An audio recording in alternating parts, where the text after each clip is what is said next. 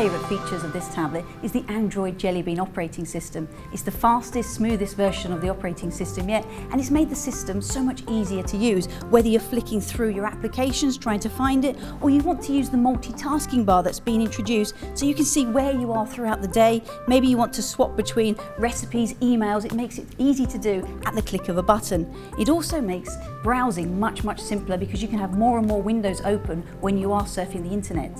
So another great feature is the Google Play Store that comes pre-installed on your tablet. This allows you to go in and download all of the applications you want on your tablet, whether that's games, movies, books, magazines. There's over 700,000 of them to choose from, and there's something on there for every member of your family.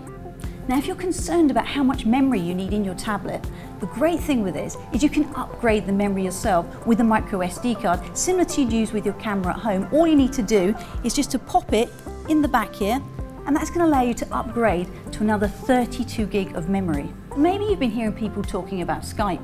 This is a way to have a conversation with somebody face to face anywhere in the world, and it's completely free of charge as long as you have a Wi-Fi connection.